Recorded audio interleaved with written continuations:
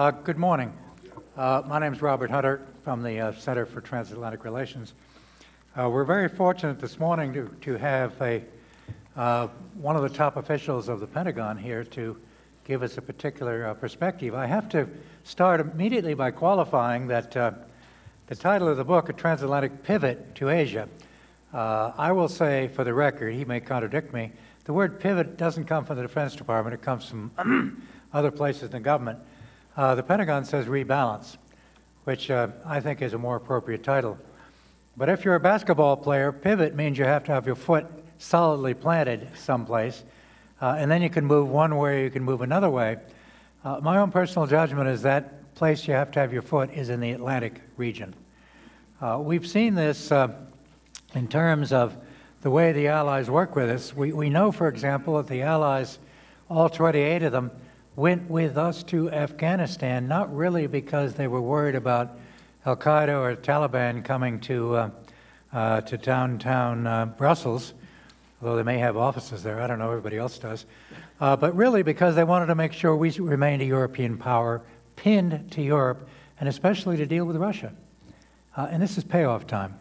So in terms of getting allies to be engaged with us in places like the Middle East and the Far East, etc., our demonstrating that we continue to hew to the fundamental grand strategy that we adopted in 1917 as second only to defense of the homeland still applies, that is, to prevent the domination of the continent by a regional hegemon, and working out whatever is happening with regard to Ukraine and elsewhere with regard to Russia now becomes a fundamental task for American leadership if we're going to be able to do other things.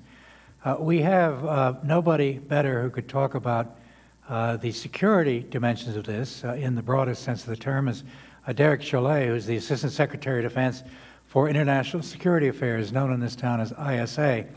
He's also the Principal Advisor to the Undersecretary of Defense and Secretary on International Security Strategy and Policy related to the nations and international organizations of Europe, NATO, Middle East, Africa, Western Hemisphere.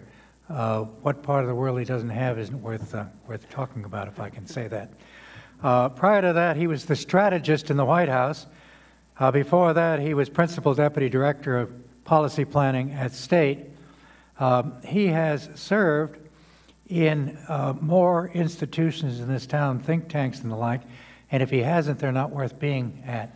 CSIS is one of them, so I haven't insulted our host today. He's also written a lot of books, speechwriter, advisor to Richard Holbrooke, to Secretary of State Talbot, foreign policy advisor to John Edwards in one of the campaigns, the 2004 Kerry Edwards campaign, et cetera, et cetera, et cetera. We couldn't ask for anybody better to tell us this morning about what we ought to think and where we ought to go. Mr. Secretary, thank you very much for sharing your wisdom with us. Thank you very much, Ambassador. Thanks all of you for being here. Hans, congratulations to you and your colleagues on this terrific book. I had an opportunity last night to read a couple of the chapters, and it's a very important contribution on an effort that has been an important part of the rebalance, or the pivot, depending on where you sit, which is the effort to engage our European partners on Asia issues. And there's a lot of really good ideas in this book. As many of you know, serving in government is an exercise in depleting your intellectual capital. And it's books like this that give people like me, who can barely think about what I'm doing in the next hour or so, the ideas and the insights that can help us forge a way forward. I want to also give thanks to Ambassador Hunter, Robert Hunter, who was, I think, the longest-serving U.S. ambassador to NATO.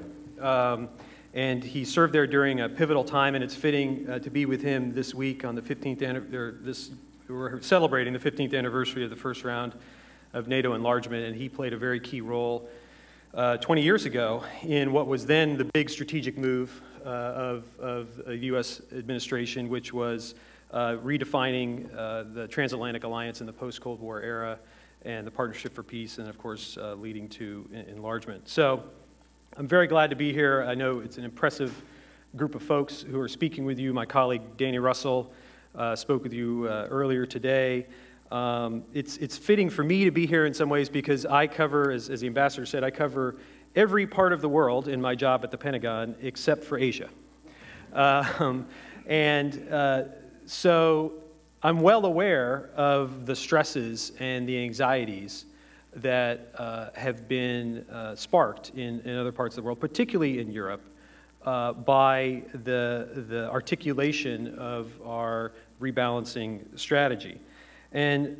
But I could say then clearly and authoritatively from where I sit at the Pentagon as someone who wakes up every day thinking about our defense relationships in Europe and the Middle East and Africa and Latin America, that the fact that we have been executing this strategic move over several years of rebalancing to Asia in no way means that we pay less attention to the challenges and problems and opportunities of the rest of the world. In fact, it's clear, and the essays in this book make this point over and over again, our security interests, our economic interests, our political interests between Europe, the United States, and Asia are deeply intertwined.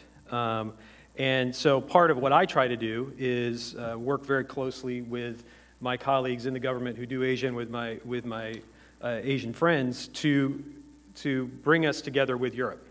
I'm not going to get into today to all the details of the rebalance. I think that's what Danny did for you earlier this morning. I'll use the balance of my time just to make 3 quick points, and then really what I want to do is engage in a dialogue with all of you. The first point, and it's one you would expect me to say, but I have to say it's very true, which is the Transatlantic Alliance remains the cornerstone of U.S. security interests. Our European partners are our closest partners on the toughest security issues we face around the world, whether it's in Syria and dealing with the very negative consequences of the Syrian civil war and what's occurring in the destabilization of all the states around Syria, whether it's Iran and working with our European partners to first strengthen the economic noose around the Iranian regime, to continue to isolate the Iranian regime and thwart its efforts to develop nuclear weapons, but also as security partners in the Middle East. North Africa, a part of the world where, from a defense perspective, we have been thinking more and more about over the last several years as the security threats have been emanating out of North Africa. I'm thinking in particular Mali, Libya, obviously Sudan, where our European partners have deeper relationships. They have, from a military sense, more capability in the theater, and we have to work hand in glove with our European partners, in many cases supporting them, for example, the French in Mali or the Central African Republic, but also working very closely with them on an issue like Libya, where none of us has a silver bullet answer to the security challenges in a place like Libya, but we all have a shared interest in Libya's security and prosperity. Ukraine and the situation in Ukraine as it's evolved over the last several months serves as a stark reminder that there are still security threats emanating from within Europe and challenges in the U.S.-Russian relationship. And despite the progress that has been made over the last 2 decades in our efforts to bring Russia into the fold, we still have a long ways to go. The Ukraine crisis has shown the importance of NATO. For those of you with experience in the mechanics of the Transatlantic Alliance and working NATO, you know that sometimes it can be frustrating, it can be slow, but in moments of crisis like the last few weeks, if we didn't have NATO, we'd have to invent it. And I think the Alliance has shown its importance, its value, and the ability for all of us to work together and contribute, not just in political statements or sort of symbolic acts, but actually deploying real capability within Europe to reassure our European partners and also send a message to the Russians that the Article 5 commitment, the collective security commitment of NATO, remains strong, and we remain deeply committed to that. The reassurance steps the United States has taken along with our NATO partners, for example, the bolstering of the Baltic air policing mission, by deploying additional air assets. The United States deployed the first round of those air assets, and now the British are following up the location or the placement of a ship in the Black Sea. We've had now 3 ships rotate into the Black Sea over the last 6 weeks. The deployment of ground forces in the Baltics and Poland, the 173rd Combat Brigade team, 600 folks sprinkled along the 4 countries of Poland and the Baltics. Very important reassurance message to our partners, and the bolstering of our bilateral aviation detachment in Poland. All efforts to build up the capabilities of our allies, but also send a clear message to our allies that we are there for them and we've got their back. Those efforts are the kind of the down payment of what we're going to be doing over the next several months in terms of continuing to rotate forces through, and those are not just going to be United States forces. Those will be NATO forces as well. But for NATO to remain relevant, it has to evolve, and that's been a recurring theme of the alliance since the end of the Cold War. This year is a particularly important year because of the Wales Summit that will be coming in September, and the inflection point that the NATO alliance is facing with the transition in Afghanistan, and all of the questions that that raises about what the purpose of the alliance, what we will do on the partnership agenda, and how we can sustain the very strong muscle that has developed between NATO partners operationally and NATO allies. And also, of course, the recurring theme we all face, or many secretaries of defense have dealt with, and all of my predecessors have dealt with, which is building up European defense capabilities. That's a subject of a whole nother conference. But I think that the Ukraine crisis clearly brings into the bright spotlight the importance of maintaining a strong defense across Europe. We have had very intensive conversations with our European partners over the last several weeks. Here in Washington, many ministers of defense are here this week for various other meetings, and we've been seeing them at the Pentagon and obviously at the upcoming NATO Defense Ministerial, and then the summit in September. A big topic will be how we collectively can build up our capabilities in the defense realm. Second point I want to talk a little bit about is the flip side of what I've just said, which is that the transatlantic relationship is the cornerstone. We still have a tremendous amount of capability deployed in Europe, and we're prepared to do more. But the flip side of that is that our commitment to transatlantic security, and particularly the recent focus on Ukraine, and the reminder that that has served for all of us, that we still have unfinished business in Europe, this does not diminish the commitment or energy that the administration has towards the rebalance, towards Asia. Our quadrennial defense review, which is every 4 years, the major strategic document coming out of the Pentagon, was released about a month ago. It makes very clear that the Department of Defense is still deeply committed to implementing the rebalance.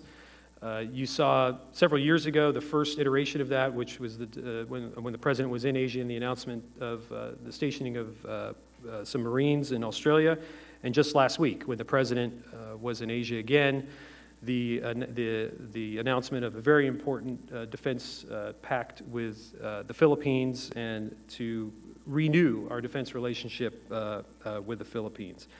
The President's trip itself was a symbol that we remain very committed to the rebalance. Secretary of Defense Heuvel has been to Asia 4 times in his little more than a year in office. He was just there 2 weeks ago, and one of the initiatives that he had put together was a meeting of ASEAN defense ministers that he hosted in Hawaii to try to deepen the conversation among the Southeast Asian partners and ourselves on defense issues. I have to say, although my current job I don't deal with Asia issues, in my previous jobs at the White House and State, I was much more involved in the broad strokes of our Asia policy. And inevitably in the press or in conversation, you're asked, well, you know, is the rebalance being fulfilled? Are you really, is there kind of putting your money where your mouth is? And I think that there is clear evidence that we are committed. It's not just words, it is deeds, as I've just explained.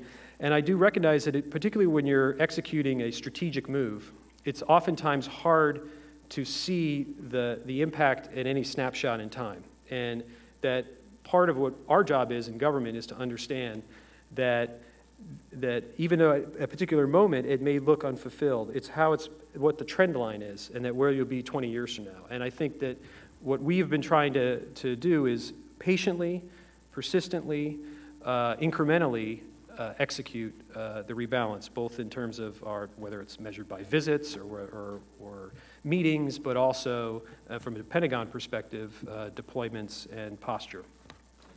So what this means for what the book's about, the transatlantic relationship, the U.S. relationship to Europe. I think the way forward is pretty self-evident, which is this isn't, it's not a turning away from Europe. This is something we have to do together. And we have to conduct, as the book title said, a transatlantic rebalance. Pivot, rebalance. We need to do this together. Secretary Panetta, former Secretary of Defense, when he gave a speech in London in January of 2012 at King's College, where he took this on directly, and in addition to talking about many other things regarding our transatlantic security relationship, said to our European colleagues that we need to find ways to work together in Asia, that we can't measure U.S. security in a zero-sum way when it comes to working with our closest partners. And moreover, we have shared security interests in Asia, so it's incumbent on us to work together. I think Danny mentioned to you earlier this morning some ways that through diplomacy we've been working with our European partners to bring the Europeans more into the Asian conversation. And I think that many of the ideas in the book, some of which I read last night, are very, very good ones about things we can do differently, whether it's structuring different meetings or certain initiatives to bring the Europeans closer to us with our Asian treaty allies and partners. And that intensive engagement is absolutely necessary. Also, I'd like to say, since I think about all other parts of the world, that I think our Asian partners can be more involved with the U.S. and Europe, and it can go the other way. And I think there are many tough problems that the United States and Europe confront. I mentioned a few. Problems from North Africa, problems in the Middle East, and Afghanistan, for example, where many Asian countries have stepped up. But I think having our Asian allies more engaged in trying to deal with some of the security problems emanating from other parts of the world would be important as well. Because I think one thing that's very clear is, although the United States remains the most powerful country in the world, and we have a unique role, and we are indispensable, we can't do it alone. And given the challenges that many of our European friends are facing, given the challenge we're facing, we need all the help we can get. So I'm also trying to always look for ways that I can bring my Asian colleagues more into the conversation of the challenges that I'm dealing with in other parts of the world. So with that, why don't I open it up for questions? Thanks for your time. Again, congratulations, Hans, on the book. Thanks.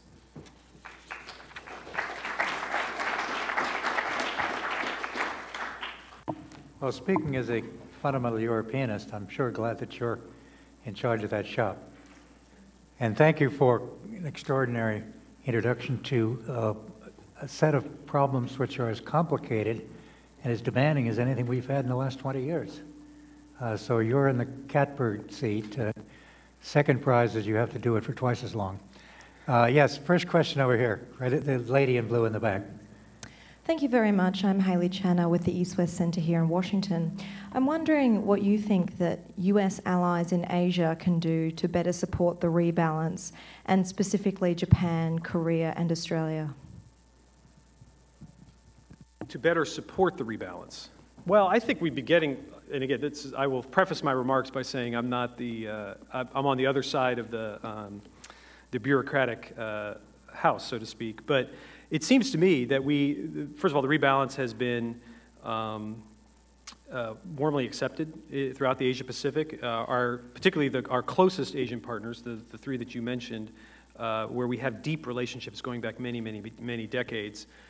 We have worked very well with them to sort of help execute this. I think, to me, though, the thing I've been most struck with in terms of the rebalance is the way that we're re-engaging with Southeast Asia. And that's what the Secretary of Defense was trying to do with this ASEAN Defense Ministers meeting in Hawaii. And it's not just rebalancing between the Asia Pacific and the United States. It's also rebalancing within Asia, where we're still, of course, have treaty commitments and close relationships and a lot of capability deployed in Northeast Asia in particular. But within the Asia Pacific, there's more we can do with particularly our Southeast Asian partners, which their economies are growing very fast. The security threats, as you all know far better than I do, are evolving at a fast pace. So I think that we have gotten a lot of support from our longstanding treaty allies, and that's good, but I think also some of the more interesting work is being done in Southeast Asia. Bark. Sorry. Gentleman right here in the very nice blue pullover.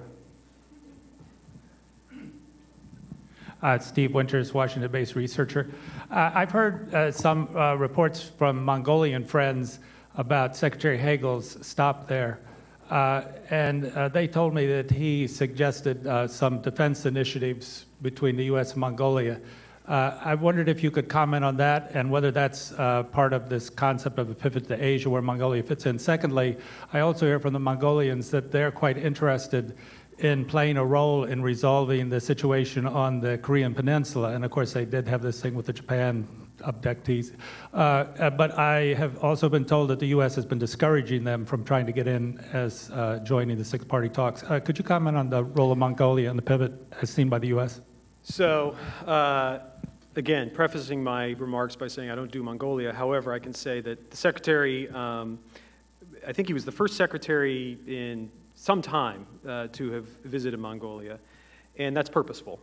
Secretaries of Defense just don't drop into places randomly. And I do know that he had very good talks there. I myself actually met with a Mongolian defense minister at Shangri-La last year. Mongolia is, again, you all know better than I do, is an extraordinarily interesting country that thinks strategically because of its neighborhood and who it shares borders with. And so, whereas I can't comment on the specifics of the defense relationship, obviously it's something we look to expand, or else the Secretary wouldn't have been there. I also know he picked up a pretty nifty horse when he was there as a gift. So, Can I jump in and ask you a question? This may take beyond what you're able to say. With the efforts in regard to rebalancing, plus the new concerns with regard to Europe, do you see in terms of American force structure any stresses and tensions, number one, and two, any potential impact upon the defense budget? Yeah, great question. Because the Ukraine crisis was erupting right at the moment that our Quadrennial Defense Review was released. So many of the questions I and my colleagues were subjected to on the Hill and in forums like this was, well, now don't we have to totally rewrite the QDR because of what's happening in Ukraine? And the answer is no. Because many of the initiatives and the policy vectors that were outlined in the QDR are very relevant to how we're handling the Ukraine crisis in terms of our force deployment, rotational deployments, building up unique capabilities, and working very closely with our alliance partners. Our force structure has changed dramatically in Europe over the last 20 years. It's down around 57,000 or so troops that are permanently based in Europe. And I don't see that changing dramatically. That said, we are rethinking some of our posture in Europe, and the examples I outlined earlier of these small but meaningful deployments through air, navy, ground assets, particularly in Eastern Europe, we're looking to find ways to sustain those through rotational deployments. I think that for us feels like the future, where it's less about permanent stationing, it's rotational, where forces can come in for several months, do a lot of good work, build up host country capacity, and then come out, and different forces can come in. So I think that whereas a lot of this is under review, and this Ukraine crisis is quite dynamic, and we're waiting to see, we'll still have several chapters of this story to go. Things will change, but I don't expect dramatic change in terms of force posture. On the defense budget, budget challenges are what they are. We feel like we have a very strong strategy that backs the limited resources we have. Limited but still substantial. But I don't see the defense budget dramatically changing as a result of this. Thank you. One more, and let's go to this the gentleman in the back in the gray shirt. He's a former moving from research blue to assistant, gray. so he better behave. Park Nicholson from the American Institute for Contemporary German Studies. Good to see you, Derek. Had a question about the report's conclusions that moved in the direction of perhaps a more globalized NATO. And if you had any thoughts or foresee any future, particularly in the context of potential Russian-Chinese joint military exercises or joint naval exercises in the Pacific. So, great question. Global NATO has been something that has kicked around now and then. Every few years, an article gets written, and it kind of comes back to the fore. I don't see that being something that is coming back, you know, in terms of getting traction as an argument anytime soon. The partnership agenda, which is, it's not global NATO because it's not membership, but the way that we, as the NATO alliance, works closely with those capable partners who, in Afghanistan, are stepping up, for example, in an incredibly meaningful way. In some cases, far more meaningful than many of our NATO allies are stepping up in terms of the amount of force they're putting in the theater, the willingness to take risks, and the casualties they're suffering.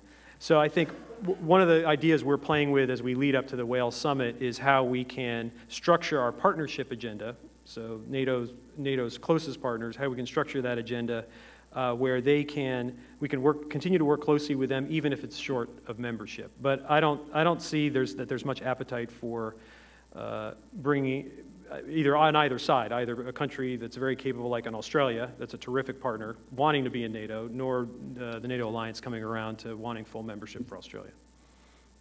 Okay, with that, I want to thank everybody for your time. Sorry it was short, but good luck for the rest of the day. Thanks. Well, thank you.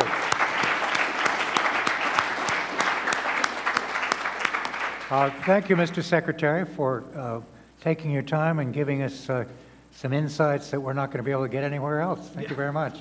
And good luck. Now over to Heather.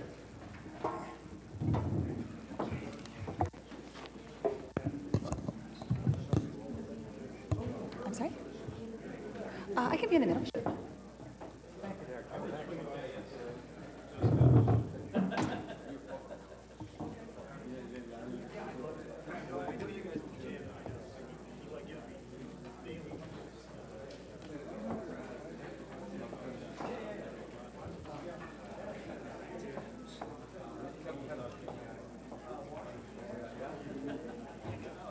Okay, grab your seats. Go ahead.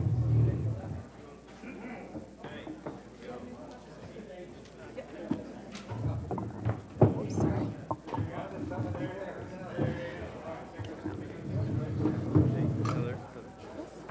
My topic's sort of the counterintuitive topic to the others, so I think it's probably better if I go at the end.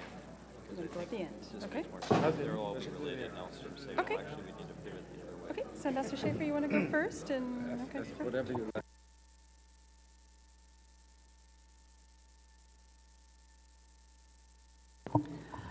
All right, after that quick switch, on to our second panel discussion, Understanding the Transatlantic Dimensions of a Trans-Pacific Century. Again, for those who may have joined us a bit late, my name is Heather Conley. I direct the Europe program here at CSIS. I have to say I was so struck by the first panel, and particularly Victor Cha's comment about looking at the institutional development of Asia. And I'm struck because as I look at Europe and Asia, two things they have in common, unfortunately: a rise of nationalism and historical grievances that are yet to be fully addressed. And certainly President Putin represents a very significant historical grievance. But the institutions were what tried to temper both of those. The European Coal and Steel Community, which evolved into the EU, the economic dimension, the OSCE dimension, which of course also has the economic and the security, but the third dimension, the human rights, the rule of law, and then of course NATO as the security ability. It's striking that over the last 25 years, the conflicts that have struck Europe and the Balkans, Georgia, and now Ukraine have happened outside that institutional structure. So those institutions are so pivotal. We have a phenomenal panel discussion to talk about understanding both dimensions, the European approach to Asia and the Asian views about Europe. And so So joining us first is Ambassador Michael Schaefer, who is now currently chairman of the board of the BMW Foundation, career diplomat, a fantastic colleague to many of us in Washington from his time as German ambassador to Beijing, but also as German political director. And then we have our colleague Rem Korteweg, senior research fellow at the Center for European Reform. And again, both Ambassador Schaefer and Rem are contributing authors to the book. And then following that, we'll have Tim Boersma, fellow of the Energy Security Initiative at the Brookings Institute, to help us understand the energy dimension, resources in Asia. And then we'll finally turn to Dan Hamilton, who he'll take us from the opposite view, Asia's pivot to the Atlantic. So with that, and being very mindful that we have a lot to cover in an hour, I'll stop and turn to Ambassador Schaefer. Thank you so much. Thank you very much, Heather. Maybe before I go into a few more specific points that I would like to make, let me make some general remarks. I think I'm grateful to Hans Binnendijk that he has reminded us that this is not only about a transatlantic pivot to Asia, but it is about building something new, and that is a trilateral understanding which would include and has to include Asia. And I think our discussion has been a bit short in the Asian perception of what both the US and Europe are doing. Secondly, I think we all agree, despite what's going on in Ukraine and Russia, what we will see is a continued engagement not only of the US, but also of the European Union in Asia, no matter if we call it a pivot or rebalancing or whatever. We will do both, and we will do it in a very engaged way. And that means that we have to be careful that this does not get into a zero-sum equation. All of our speakers this morning have taken it for granted that this is not a zero-sum game. But I think, and to put a little bit water into the wine, this is not a foregone conclusion. We have seen a relatively high level of trust between decision makers in Washington, in Brussels, in Germany, in most of the European countries. But what we also see is a dramatic shift in trust, a diminishing trust in Europe as far as the US is concerned. And if we talk transatlantic, so to say, cohesion, we must not lose sight that this is a trend which I think is worrying. I've been 45 years in the transatlantic business. I'm extremely concerned about these more popular developments. And I think if we talk cohesion in our policies towards Asia, I think we need to understand what this is all about as far as our transatlantic starting points are concerned. I was in the Trilateral Commission meeting from Thursday to Sunday, and it was really interesting to see that everyone is taking it for granted that we are an alliance of values. Well, first of all, I think personally we are. Secondly, we have lost sight of many of the layers of this alliance of values. And that is something, if we go to Asia, and I will comment on that a little bit more specific later, this is something we cannot take for granted. It started with Iraq, but Guantanamo, Abu Ghraib, the NSA conflict, which we do have, show that we look at certain value issues differently, and we need not, overplay these differences in our transatlantic relationship. I think this is extremely important if we want, so to say, to have cohesion between us. I would also say we are not only an alliance of values, basically I agree with this assessment, we are also an alliance of at least partial interests. And I think if we look towards engagement in Asia, we need to understand where our interests do not converge and where we have convergent interests. I mean, commercially, we are all competitors, but that's true for the European Union as well. Our companies are competitors. We do have different interests. But I think it is important to identify where we have converging interests as we go into the Asian continent. And I would like to try to highlight very few parameters which go beyond what other colleagues are discussing, the economy, the security issues. I think we largely agree on these issues. I would like more to look into the soft power of it, and because that is one area which I think is key if we want to build what we call trilateral partnerships. Trilateral partnerships will mean that we do not just bring in the US and the EU interests into the region. We need to take into consideration legitimate interests and legitimate, so to say, perceptions coming from the Asians themselves. And that is the starting point for me.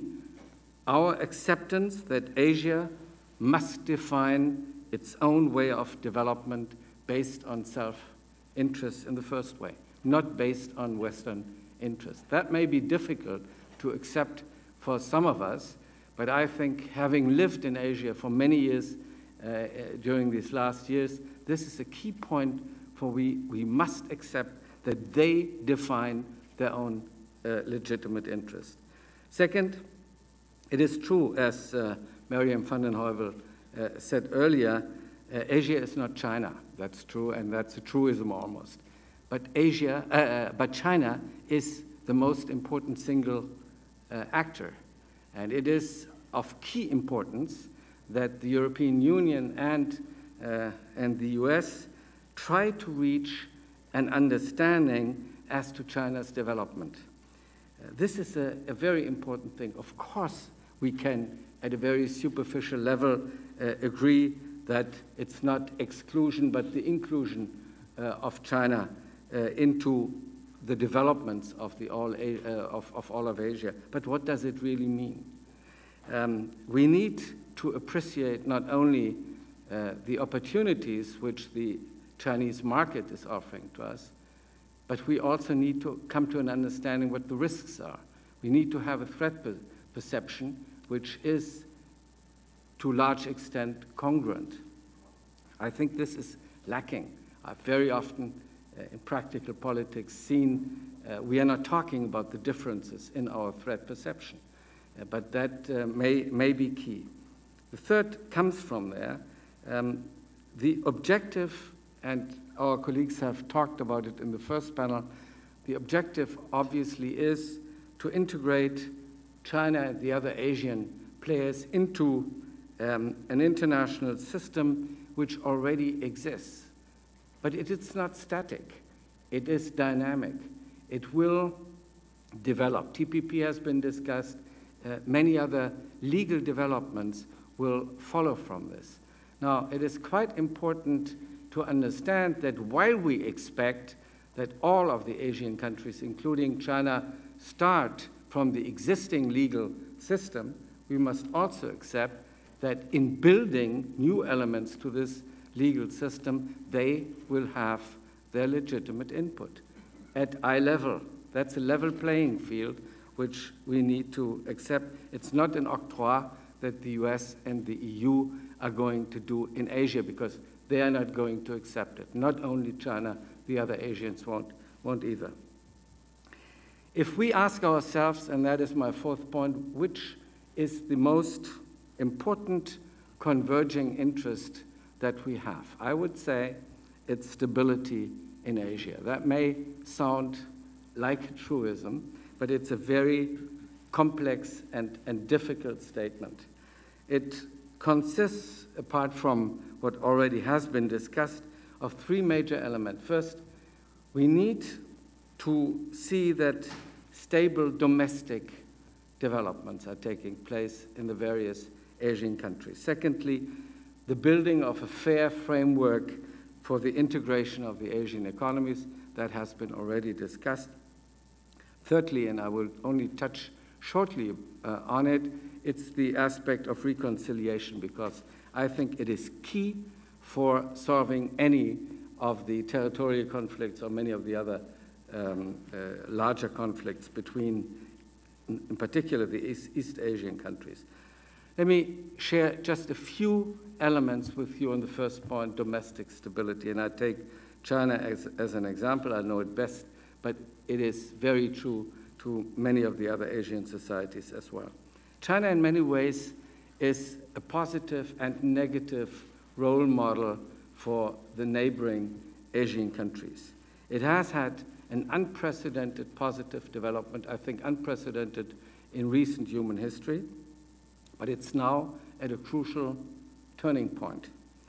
Urbanization has been too fast. It has been uncoordinated. It is not sustainable.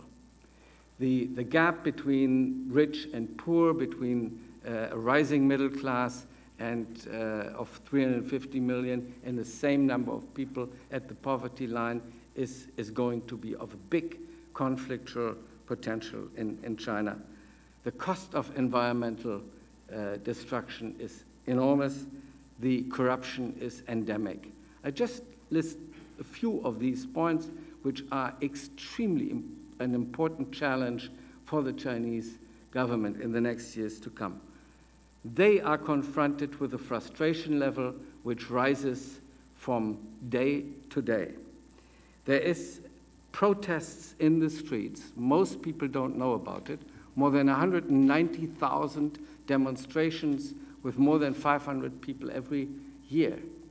That is not reported in our media at all. The social media have become what I would call a post-democratic form of participation, putting enormous pressure on municipal, on provincial, on the central government. And the two key challenges which this government is facing clearly is making the growth, which has been enormous, but making it sustainable. That has been discussed already in the first panel. I'm not going to dwell on it.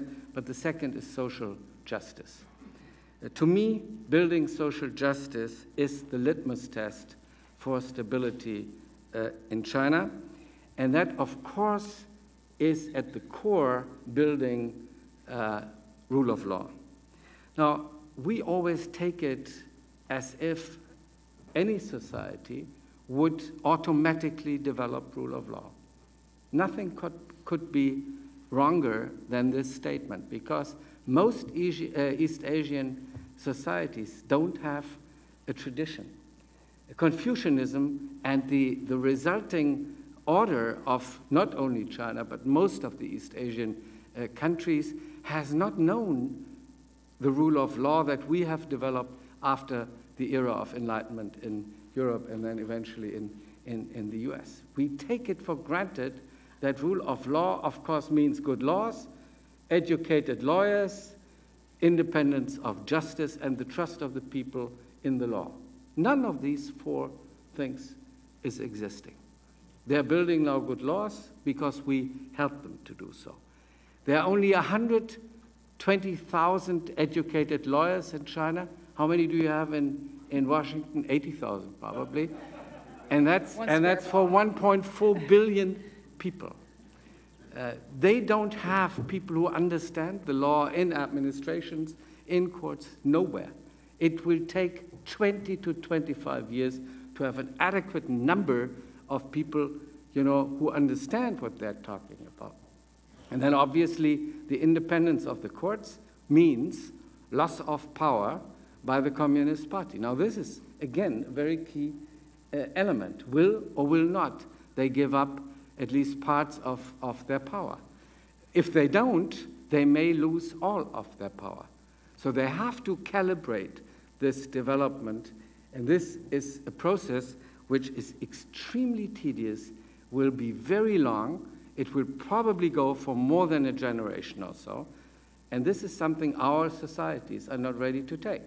We want to criticize these countries, rightly so, for human rights violations. But we don't have the patience in trying to accompany these processes in building rule of law. That is something which we need to reflect about, because it is one of the essential processes which probably we will have to accompany. What is true for China is true for most Asian societies. There is very, very widespread lack of respect for human rights, irrespective of their political system. Because in most countries, either you have no rule of law or you have no effective rule of law. Autocratic China and democratic India, let me put it really bluntly, are struggling with social justice because there is no functioning law, although the formal framework for law exists in India. Let's not, so to say, overlook these elements, because then we don't get it right in building a trilateral partnership with the Asian countries. If we want stability in Asia, we need to support the building of the rule of law without double standards. We have to understand that a spade is a spade, no matter if human rights violations, if corruption, if other, so to say, obstacles to the legal implementation happen in autocratic systems or in democratic systems. If we don't respect this principle, we are not going to have the, so to say, the authority to really ask these societies to develop in the same way. Something which is very often overlooked and I think needs to be reflected. Good governance is key, not ideological victories if we want stability in these countries. Now my last remark is we need to understand that with the development of rule of law, this of course is not only true to the societies proper, but also dealing with the conflicts and problems these neighbors have with each other. Again, unlike Europe, unlike the transatlantic relationship, the host of legal instruments is rather thin. There is not the understanding that I have the same kind of, so to say, set of instruments which help me to overcome issues. Take the territorial issues between Japan and China, Japan and Korea, China and the South China Sea, Philippines issue. I'm concerned about the potential of the conflicts, not because I think these countries will engage in aggressive policies. I'm much more concerned about the unintended escalations which lie in these conflicts. This is true in particular to the Senkaku-Diaoyu conflicts, where I think both sides understand that it would be a disaster for both societies to engage in an open conflict. But the potential for conflict is enormous. Now, we have heard discussions on how to deal with it, be it from the US, be it from the European side. Now, I don't think this is a question of formal arbitration structures. Yes, we all would like to see that this goes without threat of violence, that this goes in a diplomatic way. But we need to understand, and this has been discussed shortly in the morning, we have to understand the underlying problems. Now, there is, so to say, historic conflicts between China and Japan which will not go away. Why won't it go away? Nanjing has been mentioned, is a thorn in the flesh of every Chinese person. You go to any place in China, and people, no matter where they come from, how much they're educated, they're very, very much, so to say, concerned about this historic element, which now goes back 80 years, in the 1930s. Now, nationalism in China and in Japan will not easily go away if these underlying historic problems are not solved. So I think it is correct. I don't know who said it in the morning, but it is extremely important that somehow we try to reflect how to assist these societies to go about their reconciliation.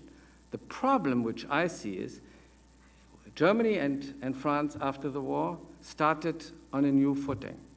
Germany was, so to say, completely destroyed, but also our system had changed completely. There was no Nazi regime anymore. And de Gaulle offered his hand to Germany as a strong partner to allow for reconciliation. Now that does not happen in Asia. The Asian leadership, the Japanese leadership, structurally, functionally, is still the same.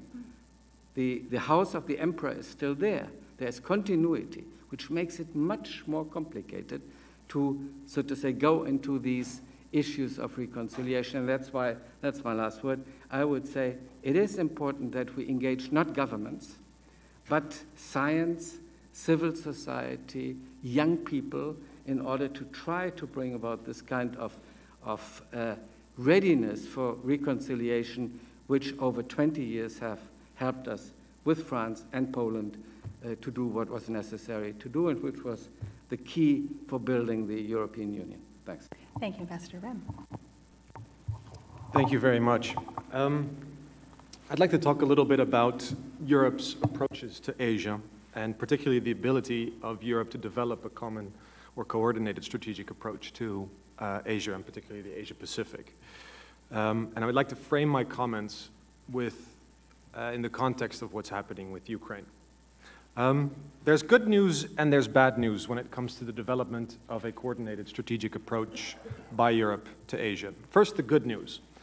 I would say that 2012 was a high water mark when it comes to Europe's pivot to Asia. We saw an increased amount of visits by European senior officials to the region, participation in the Shangri-La dialogue by HRVP Catherine Ashton, senior European leaders visiting the region and building diplomatic ties. We also know in 2012, at the ASEAN Regional Forum, Secretary Clinton and HRVP Ashton signed a common declaration in which they decided to pursue greater strategic cooperation in Asia. And a guideline document was adopted by the European Union on guidelines for its foreign and security policy towards East Asia. That's the good news. The bad news is that in the past 2 years, not that much has happened. The EU is still very much divided in its approach to Asia. It's primarily economic and primarily bilateral. Very little on security and very little to no real strategic engagement with Asia, in spite of the fact that Europe has four so-called strategic partnerships with Asian countries. And I think that first, if you'd asked me this question 6 months ago, I'd point to the Euro crisis as being one of the main factors why Europe can't get its act together. Now I'd point to what's happening in Ukraine. Ukraine is really focusing Europe's attention away from the region and on its immediate neighborhood, and I think the long-term strategic consequences of that are worth bearing in mind. Now, I think at the same time, along with all of my other colleagues today, it would be a strategic error if Europe does not keep its eye on the ball, to use another basketball expression, and doesn't continue to pursue not only a security focus, but in general a strategic focus on the Asia-Pacific. And why is that? And forgive me if I say some things that have already been mentioned today, but I think it's worth recalling the enormous economic interest that Europe has in the Asia-Pacific. 27% of EU's global trade is with East Asia, which is more than the trade with North America. It means that Europe has a fundamental security interest in continued stability. As Ambassador Schaefer said, freedom of navigation, maritime security is pivotal to continued economic growth in the world, but especially also in keeping Europe's ailing economy on track. Developments in the DPRK, in North Korea, are of interest to Europe, not only because of its interest in non-proliferation, but also the impact that that would have on global trade flows coming from Asia towards Europe. Just a statistic, every year 5.6 million containers are transited through the port of Rotterdam, and 30% of that passes through either the South or East China Seas. I mean, it's a very clear relevance or very clear interest that Europe has in continued stability. Secondly, I would point to the transatlantic relationship. A lot has been mentioned today about that, so I won't dwell on it too long, but the relevance of the transatlantic relationship requires Europe to pivot together, or at least talk to and try to coordinate with the United States about Asia policy. And it touches upon a broader issue about what kind of actor Europe wants to be. Does Europe want to be only a security consumer, or does it also want to be a security producer? In 2003, the EU security strategy said that Europe wants to be a global actor. If it wants to be a global actor, it needs to participate on sort of developing the Asia-Pacific security architecture. Furthermore, and I think this is worth bearing in mind, Asia's rise will lead to overlapping interests with Europe in places elsewhere than the Asia-Pacific. So we see increasing engagement of Asian partners in North Africa, in the Middle East. The projections of the amount of oil that's going to flow to China from the Middle East is going to require Europe to continue to engage with China on energy security. Relations in the Arctic involve both Europe as well as Asian partners. So there's a real necessity to have a strategic dialogue with Asia from a European perspective. Finally, more in the short term with respect to some of the territorial and maritime disputes, my sentiment is that Asian allies are also growing increasingly impatient with European stalling or ambivalence or neutrality when it comes to its position on some of the issues that have emerged there. There's been a lot of grumbling in Japan about weak responses to the declaration of the ADIS. At the same time, in Beijing, people weren't very happy that Catherine Ashton didn't speak out very firmly against the visit to the Yasukuni Shrine. There is a potential that Europe really becomes divided as it doesn't create a coherent, coordinated approach to what's happening in Asia because of the fact that these Asian countries see a real vital security interest in what's happening there. And they look at the Europeans and they say, well, it's all a little bit wishy-washy, it's neither here nor there, it's very neutral, it's impartial. How long can that be sustainable? Finally, there are a number of global problems that require Asian solutions. We've talked about climate change, or we will talk a little bit more about climate change, also resource security, energy security. We really have a very strong Asian dimension, not to mention non-proliferation. So what can Europe then plausibly do? And I think as a bottom line, we need to appreciate that Europe has an interest and a capability to contribute to shaping the context for a peaceful rise of Asia. And that means strengthening multilateral governance, trying to contribute to building a cooperative security architecture. I mean, this is basically diplomatic speak for saying, let's focus on ASEAN and see how we can really beef up that organization. And this is where the EU has a lot of tools and a lot of lessons learned that it can share with ASEAN. Trade has been talked about before in the previous panel. Just to mention, it's not only about TPP and TTIP, although I think it would be very useful if in Europe we have greater understanding of the geopolitical importance of both of these agreements. Too often in Europe, I hear people say, well, TPP is sort of a free trade agreement 1.0. What's really the big game in town is TTIP. So as Europeans try to compete for Mike Froman's attention, they also try to make that zero-sum case of let's focus on TTIP first and then perhaps TPP, because TPP is very difficult, isn't it? And we need to get beyond that. At the same time, Europe is also pursuing a lot of bilateral free trade agreements that I think we need to be aware of, because it creates this possibility of a triangle of free trade agreements with Asia. Not only TPP, TTIP, but also a potential EU-ASEAN free trade agreement, and it is a real tool of influence to pursue what is a West or transatlantic common interest in setting the terms of global trade. It's been mentioned by Ambassador Schaefer before, but just to reiterate, Europe has lessons to share and expertise to share on how to deal with historical reconciliation. It's not necessarily governments, it's mostly academics, universities, people-to-people exchanges, but it's something that governments can definitely encourage. And then the elephant in the room, what can Europe do militarily? And indeed, not a whole lot, but there are a couple of things. Maritime security, if it is so important to Europe, and I believe it is, we should do what the Brits have done last year. The UK sent a frigate to Southeast Asia to make port visits, to participate in exercises in the region, and to basically show that they cared. So to build military-to-military relations. Now, I would venture, why don't we have a continuous European frigate in the region to build relations, to have exercises, to show that Europe is also concerned about maritime security, whether it's from a counter-piracy perspective or whether it's from a simple military-to-military building trust perspective. At the same time, security sector reform, conflict prevention, sort of the things that we know that the EU can do, or NATO in terms of missile defense, is all very much worth pursuing. How can Europe do this? And in conferences like this, we often despair that Europe can't speak with one voice. And I'm going to jump on that bandwagon and say, yes, Europe should speak with one voice, but it's not realistic. It's not going to happen.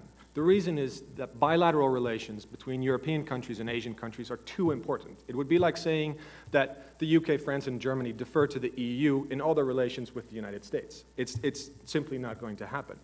But what we can do is to coordinate much more strongly and leverage the different channels that individual European countries and the EU have vis-à-vis Asia. Just to give a couple of examples, Germany has arguably the best relations with China among European member states. Why don't we use that? The UK and France have the only security or / military presence in the region. Rather than asking the Germans and the French and the UK to defer to the European Union, why can't we ask the External Action Service to try to coordinate what is in the broader common European interest and ask these individual countries to push that agenda in their individual relations? And there, in that way, the EU can act as a force multiplier. Let me end with just a couple of concerns I have with respect to Ukraine. Ukraine, I think, will be a watershed moment for European strategic thinking. Europe may start to take hard security much more serious because of what's happening on its eastern border. But at the same time, it will continue to focus Europe only on its neighborhood. And that's a real problem. The Ukraine crisis is also absorbing European attention away from Asia-Pacific issues, creating another opportunity for the EU to be divided by, for instance, the increasing diplomatic tensions between Japan and China. And it's something that we have to be really aware of. And finally, the European inability or unwillingness to avoid the dismemberment of one of its neighboring countries is not sending the right signal in terms of credibility building vis-à-vis the Asia-Pacific and engaging with them in a very credible fashion. So perhaps I'm ending on a somewhat pessimistic note, but I really think that we need to have that discussion, how Ukraine and the Asia-Pacific match or don't match. Thank you very much. Thanks, Rem. Tim. Thanks, Heather. Good morning to you all. Thank you all for being here. First of all, I want to say special thanks, also on behalf of my co-author, Prince Jaime de Boer van Parm, to Johns Hopkins Center for Transatlantic Relations, of course, and the Dutch Foreign Ministry for making this book project possible. I, for one, have learned a lot from the conference we had earlier in The Hague, and my new colleagues, and of course the discussions we had on these various topics. I will give a very short overview, and it's really going to be a brief overview of our chapter, which deals with the natural resource competition and the environment. Jaime and I have looked specifically at the cases of energy and mineral resources, both in the United States and Europe. And we've asked ourselves whether current trends suggest that the Transatlantic Alliance may, at some point, come under pressure as global demand for resources is predicted to dramatically increase in the coming decades, and with the vast majority of that increase occurring outside the transatlantic space in non-OECD countries. So we observe the following. Due to reasons that I think are known to most of you, to some degree, the United States has become an important global producer of both oil and natural gas. And in the coming years, we will see to what extent that country may even turn into a net exporter of energy resources. Europe, on the other hand, is increasingly dependent on energy resources and outside suppliers. Struggles to a great extent to integrate its full market, internal market, and effectively create an attractive environment for alternative suppliers to compete with traditionally dominant suppliers such as Russia. Due to a range of incidents, EU and Russia have been drifting apart, and this started far before the Ukraine crisis occurred, of course. Even though I do think that, in my view, there's not really a realistic scenario in which Russia is not an important supplier of energy resources to the European Union. As the situation in Ukraine further escalates, it seems only a matter of time, the way I see it, before Russia turns east and south, where it will find significant alternative demand in those earlier mentioned non-OECD countries. In terms of mineral resources, the United States was always one of the larger producers in the world of minerals, including several rare earth materials. Due to high labor costs and strict environmental regulations, most of the processing capacity for those minerals had moved to China throughout the years, and mines in the US had closed. Following a series of supply disruptions and subsequent concerns within both DoD and DOE, both the US and the European Union, which is also largely dependent on external suppliers, have started an initiative to promote renewed domestic mining, to more diversity of supplies, substitution, and increased recycling. As it will take roughly 15 years to reinstall the entire mineral supply chain, for the time being, the United States and Europe seem to be in the same boat on this front. Jaime and I then look at the rise of Asia in terms of resource consumption and production, and focus, of course, particularly on China. We note that there are a number of misperceptions about Chinese investments abroad, and that the role of its companies in the global market sphere is not always well interpreted. Moreover, we think, and the ambassador alluded to this earlier, that the deterioration of Chinese air and water quality and the increased domestic protests suggest that there may be limits to China's research foray and consumption domestically. We describe this in more detail, and of course, I would encourage you to read the chapter and the book for that matter, if you're interested to read more. We end the chapter then by identifying areas of cooperation, not just between the United States and Europe, but also including China, India, and other important countries in the Asian sphere. Some examples are sharing best practices to stimulate responsible extraction of unconventional energy resources, which we have not even started with or hardly started with, collectively investing in developing renewable energy, technology to enhance energy efficiency, and carbon capture and sequestration technology, which we will really need if we, for a minute, consider that coal is going to rival oil as the dominant fuel source in about 2017, 2018, China and India by the time being the dominant consumers of that coal around the world. Most importantly, I think, however, we should collaborate to reduce resource consumption, and I don't think we've even started to really work on that, including this part of the world. In terms of mineral resources, we have to move beyond the scaremongering of Chinese investments abroad. In addition, transatlantic partners, we think, can further stimulate private sector initiatives to develop alternatives for critical minerals and enhance recycling. In the run-up to the next climate conference in Paris in 2015, we think that the EU and the US should minimally embrace the binding 40% carbon emissions reduction target for 2030, as was recently proposed by the European Commission. Finally, and most urgently, however, and this is not in our chapter, I think that transatlantic partners may reconsider including countries like China and India and others in an effort to de-escalate the crisis in Ukraine. The often suggested isolation of Russia is in fact not happening, and the sanctions lack teeth, most importantly because they would equally hurt Europe and to a less extent the United States, something that's been alluded to before. It is time to acknowledge this and collectively work on an alternative. Thank you. Tim, thank you so much. Dan, we have a couple of minutes, and I'd love to get a couple of questions in, Okay. so we'll wrap it up. Okay. That's a great introduction. Thank you. Dan, you understand what I'm doing. You do it all the time. Yeah, exactly. Well, my chapter is the counterintuitive chapter intentionally, because it seems that if Atlantic powers are considering how and why and whether we should pivot to Asia, it's important to consider that and understand that Asia is pivoting to the Atlantic. And so it's not just about how we together engage in the Asia-Pacific region, but how we together should understand the broader dynamics of Asia's rise, and that includes here and in the broader, what I would call the Atlantic Hemisphere.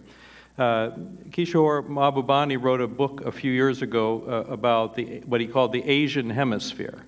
And that's the rise, that's going to be the new century. Well, just by definition, if there's an Asian hemisphere, then there's an Atlantic hemisphere. And by definition, then, what my definition of that hemisphere would be the 4 continents of the Atlantic. So it includes not only the North Atlantic, but also Latin America, Caribbean, and Africa. And so what this chapter does, I'm not going to bore you with the details, I tried to map, to the extent possible, Asia's rise and its presence in the Atlantic hemisphere in all sorts of different ways, North America, Europe, Latin America, and Africa. So if you're interested in that, I encourage you just to read the chapter, because he gets into some details, which I'm not going to get into.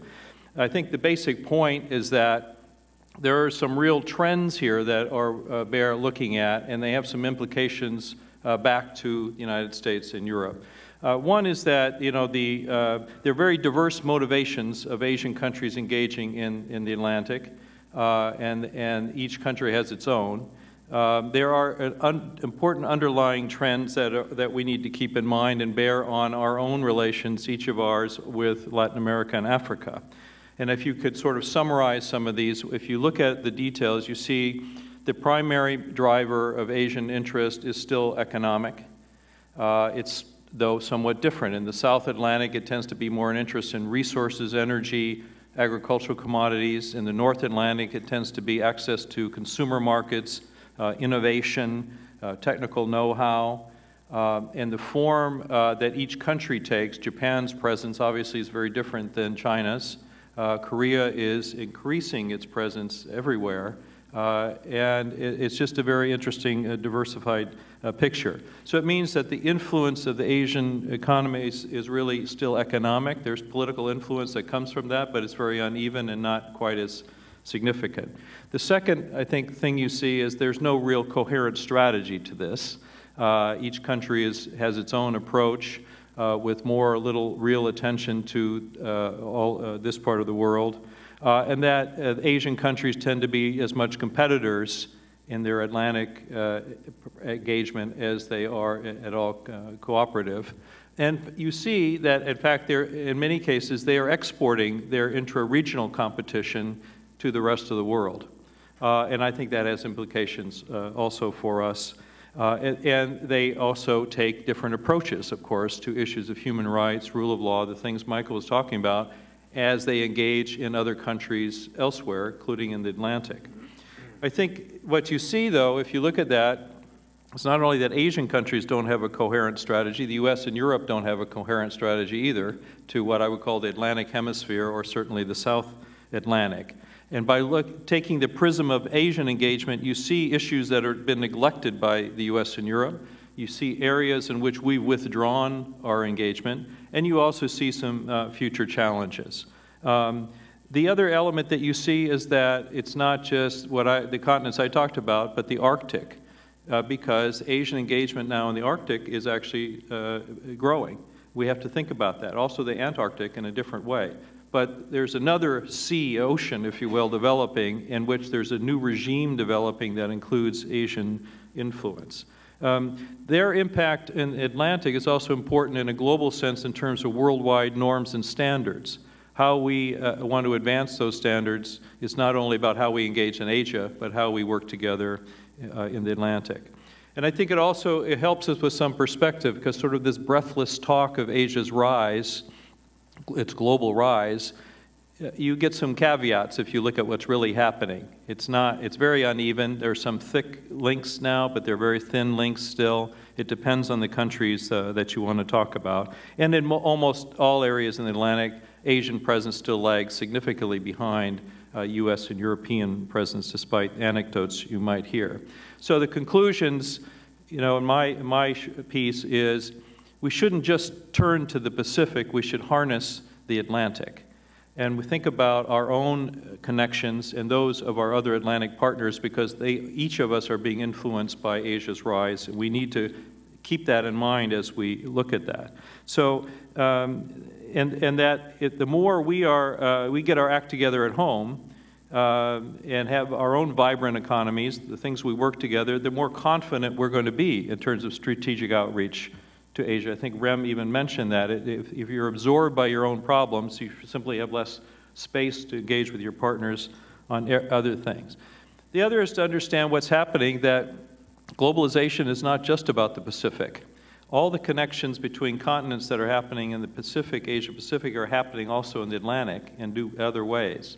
And one needs to really keep that in mind. We have a whole project called the Atlantic Basin Initiative, just my short plug, with the paper that kind of goes through those trends. We have 60 maps that now map the new Atlantic.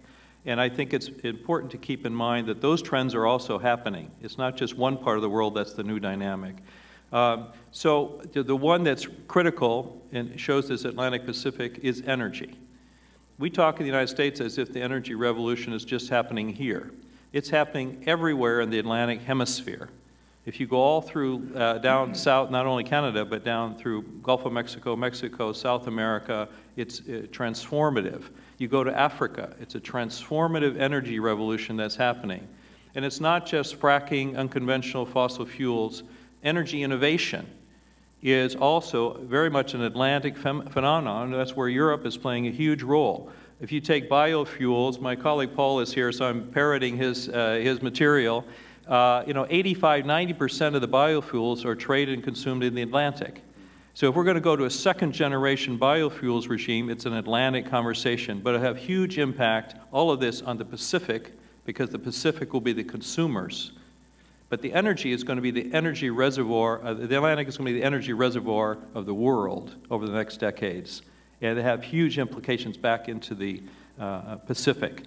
So I think in terms of just the technicality, the diplomacies, you have differentiated dialogues. It's not only about building in conversations, the U.S.-EU dialogues about China, it's building into the U.S.-China dialogue a conversation about Africa or Latin America. And that, I think, is Michael's point. We need to talk about this together in a much bigger sense and not these sort of narrow senses. So, and I think if you look at Asian architecture and approaches, one last point I would just say is I think it's actually useful to be open to good practice that comes from the Asia-Pacific region when we think about how to engage in the Atlantic. And one very clear example is an APEC infrastructure partnership regime that exists. So through APEC, there's, I think, a fairly creative way private sector, public sector work on infrastructure. That's exactly right now the issue facing Africa, Latin America, and it's exactly the area where the U.S. and Europe could actually add some value. If we had a framework, and actually Asia-Pacific provides a kind of framework like that. So there are ideas that we can transfer this way. We don't always have to think we're taking our ideas the other way. Thank you. Dan, you punched a lot into 8 minutes. Thank you so much for that. We need to have further discussions. Okay, I've come out of this conversation. Volume 2 is the Arctic and how to unpack the environment, the economic, the institutional dynamics of the Arctic Council. I raised my hand for that book. The third volume, I think, and Rem, you raised this, is really about how the crisis in Ukraine and this new dynamic, how it impacts trilaterally. I have to say I have probably spoken more to Asian diplomats, Chinese diplomats in particular, about what this crisis means to the international system. I've heard some voices in Europe suggesting that if we push Russia too hard, this will force Russia and China into a condominium against the West. We have to watch how all these dynamics. So I've got projects lined up for everybody for a very long time. We have literally 2 minutes, so we're going to have a lightning round. Are there any very focused, specific questions to any of the speakers that you'd like to throw out now? I'm going to just take the woman in the back because she hasn't had a chance to do a Q&A. And ma'am, if you could identify yourself and keep it so short. Thank you. A question for Ambassador Schaefer on China. You made a reference to the Confucian tradition and the absence of a rule of law in China's history and even China's neighbors' history, etc. As sort of someone who considers herself a descendant of that Confucian tradition, I have to say that totally absent laws and the rule of law, the Middle Kingdom would not have lasted more than 2,000 years. I mean, to the degree to which laws and the rule of law in particular are observed under the current government is debatable. So my question is, you mentioned each nation, they should go down, they will inevitably define their own path. I mean, based on their own interests. I mean, full credit to that. But in terms of, if we look at the picture of Asia, and with China in particular, the term they is very complex, plural. So how do you address the friction, say, between the street and the government? Thank you. And Ambassador Schaefer, if I can say that I know this is a conversation that you would be delighted to do after lunch in a longer perspective. If you can give us the 30-second response, thank you. Well, it is complex. I didn't want to say that there has not been any kind of laws in the society. What I wanted to say is our, so to say, system of rule of law as we have developed it in the Western world is not what we, or what most Asian societies have experienced. My hope is that as in Taiwan, as in Korea, as in some of the democratic societies, rule of law has started to develop. There is, so to say, a chance of building on these experiences. And some of the stones, the stepping stones, will be the traditional legal experiences also existing in China. But what I wanted to say is what we call rule of law with a system of a legal system, which is a judicial system, which has, so to say, developed in Europe in the last 250 years, is inexistent and has never existed in China. Beautiful. Now, stay right where you are. We're going to invite Ambassador Chris Hill to do a keynote that Dan's going to introduce.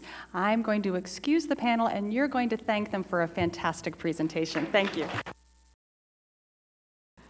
I'm really delighted to introduce Chris Hill. So, Chris is one of our authors. He and Michael Schaefer actually co-authored our piece on really what do we need to do. So I really recommend that chapter because it's very focused, two very experienced practitioners collaborating, each of whom have had tremendous experience in both Atlantic and Pacific realms. You have Chris's bio, but it's really quite amazing. Besides now being the dean of the Korbel School in Denver, so also affiliated with our broader association of schools of international affairs. I mean, Chris was the assistant secretary. He had Danny Russell's job that you've heard from him. Ambassador to Iraq, Korea, Poland, Macedonia. I remember visiting him when he was in Macedonia, going over the hills, trying to, it was quite a time. Chris was at the White House. He, as everyone knows, totally involved, really an architect of the Dayton peace agreements. We worked together in the State Department. But my personal story is we got together because our wives were linguistics students. And that we knew each other in a completely different, we were sort of the tag-along spouses with a Norwegian friend of ours, and the wives would sort of shuttle us off in the kitchen, and they would need to talk about their stuff, and we started to have our own debates about all sorts of crazy things many, many years ago. And then when Chris was a officer in Poland, and I was living in West Berlin at the time, there were certain walls up at the time, and they were going to give birth, and the next U.S. medical facility was in West Berlin. So they had to come to West Berlin to have the baby delivered, and they stayed with us during that time. So that was a fun time. I think Papa was a little nervous, but it was great. It was a different world, I tell you. But it's really fun and just wonderful that, Chris, you could join us and be with us and participate in this project. Chris Hill.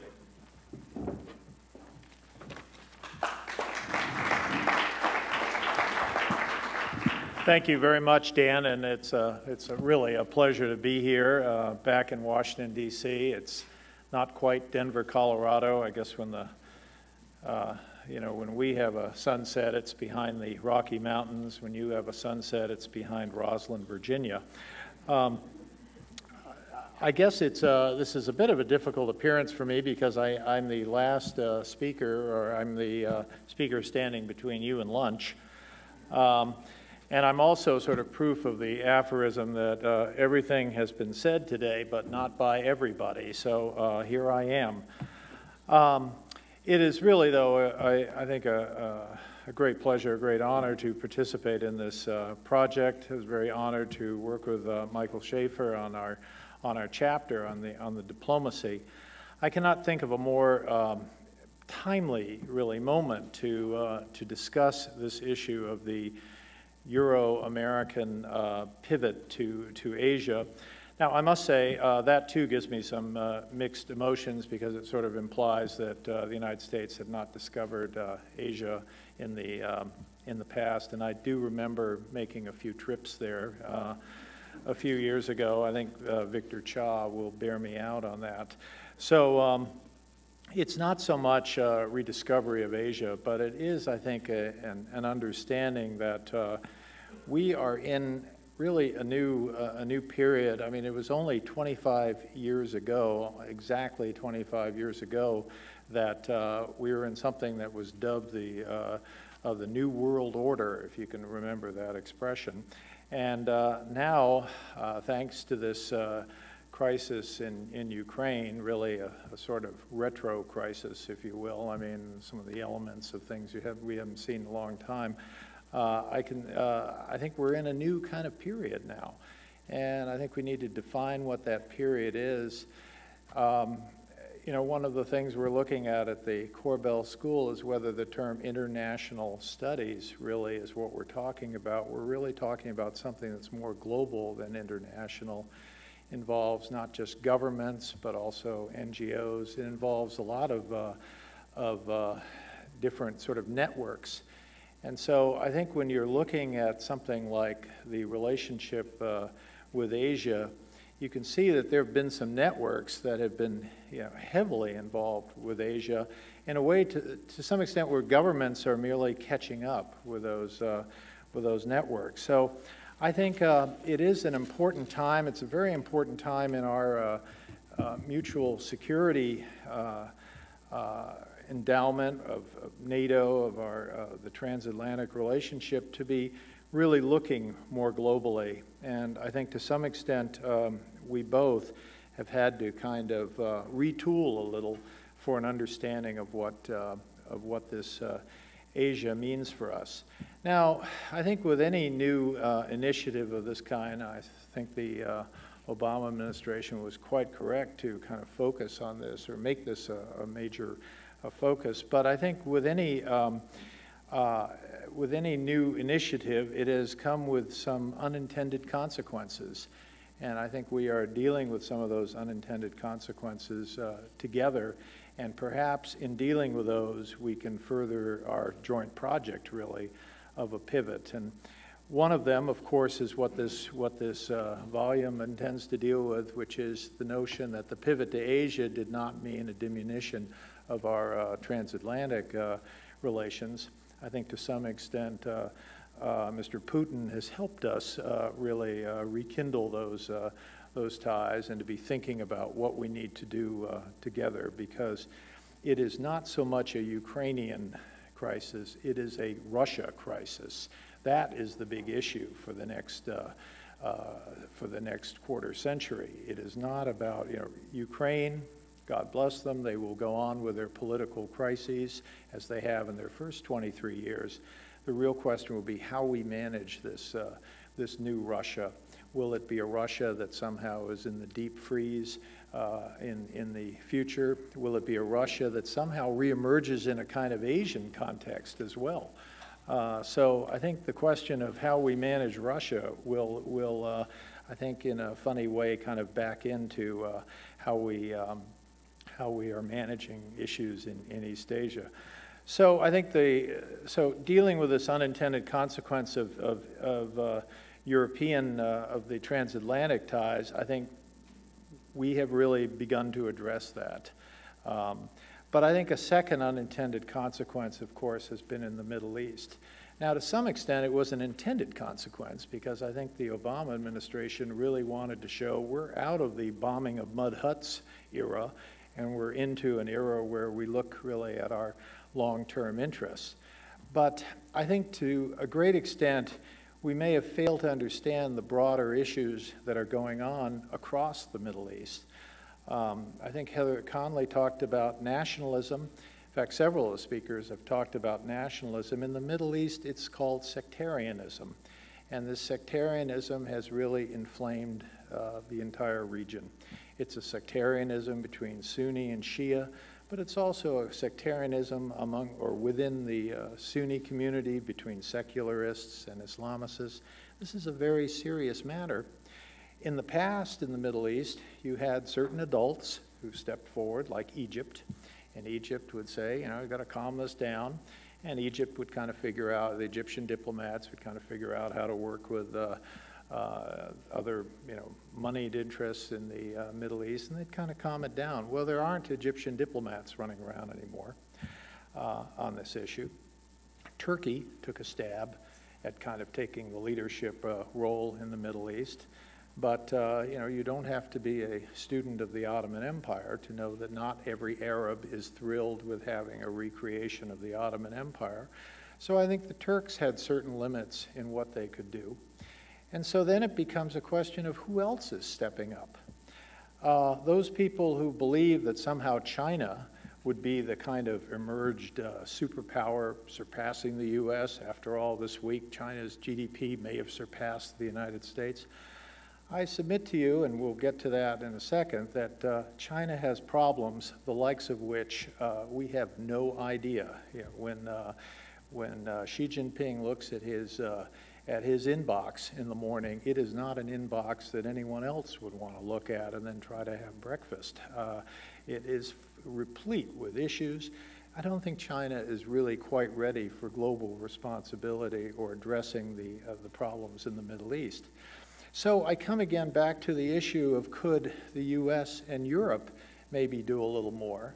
And yet you get the impression that we've been completely distracted from the Middle East. And I raise in particular the issue of Syria. Now, there are those, and I remember this very well from Bosnia, there are those who say, well, those Syrians are just going to have to work it out themselves. There's nothing we can do to help them. Well, I submit to you, we've got to be engaged on that because that is a problem that has metastasized. There are those who want to say, well, you know, Iraq's problems are all caused by this grumpy prime minister named Nouri al-Maliki, and maybe he'll be voted out of office. Well, maybe he won't. And moreover, I would suggest to you, as difficult as Maliki may be as a prime minister in Iraq, and as unpleasant as he may be from time to time, I often say that if he ever had charisma, it cleared up a long time ago. But we need to understand that what is happening in Iraq is a broader issue coming out of Syria, and it reflects this whole sectarianism. And so the notion that somehow the US was going to pivot to Asia and get away from the Middle East, we can't be getting away from the Middle East any more than we can be getting away from Europe or frankly any other part of the world. I think we need to be engaged in these problems, but I'm hopeful that really this pivot that we talk about more as a reattention to Asia can also be a reattention to the transatlantic relationship, because I think the transatlantic relationship is the key for dealing with these kinds of issues in places like the Middle East. I'm of the view that as similar in some people's minds as the Syrian crisis may be to the Bosnian crisis, it differs in one very important respect. In the Bosnian crisis, we had something called a contact group plan.